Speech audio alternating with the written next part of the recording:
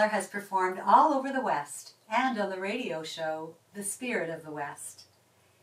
Larry and Phyllis, his wife, are retired and enjoying life. They claim to be too irresponsible to even own a dog. Speaking of dogs, one of the poems that Larry admires is written by Stephanie Davis about wild dogs, and it is called Wolves.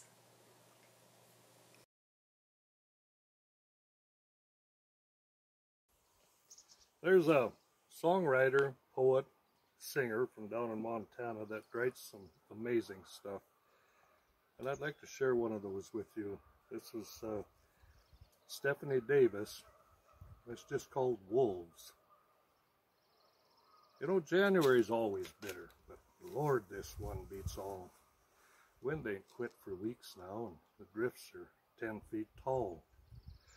I was all night moving heifers closer into lower ground.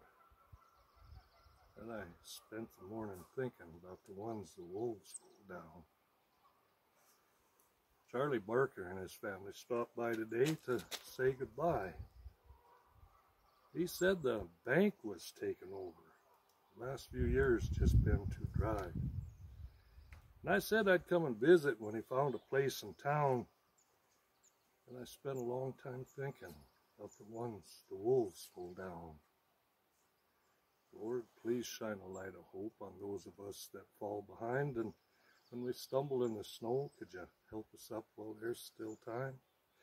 Now, I don't mean to be complaining, Lord. You always see me through, and I know you've got a reason for each and everything you do, but tonight outside my window, there's a lonesome, mournful sound. I just can't help but think about the ones the wolves pull down.